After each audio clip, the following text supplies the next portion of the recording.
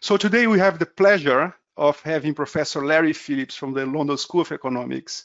I am delighted to have him here because Larry was the great father, or great grandfather of decision science at LSE, and I had the pleasure of working with him for more than 10 years when I was at LSE. And he's not only one of the founders of decision analysis, but also a visionary. And today he's talking about the future of decision analysis, I believe. And we are really grateful, Larry, for having you here. He has also a group of colleagues that are going to be introduced that are working on the very exciting virtual world of decision conferencing and decision analysis. And the team is Patrick Sherry, Paul Gordon, and Edward Putt. And Professor Alberto Franco, my colleague, is kindly being the moderator today. So back to you, Alberto and Larry, and thank you again for this opportunity. We are here to learn. Thank you, Gilberto. Today we have a very exciting webinar delivered by a very strong and experienced team.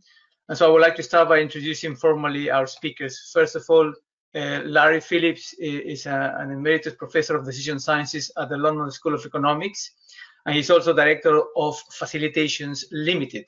Larry will show us today how integrating social and technical considerations makes decision analysis a truly socio-technical discipline.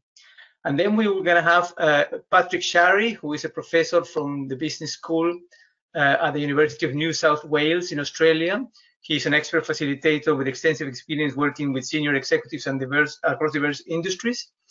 And then we have Paul Gordon, who is the CEO and Technical Director of Catalyze Asia Pacific, who is working on transforming the way the world makes decisions that matter by using structured, conscious, collaborative, transparent decision-making processes.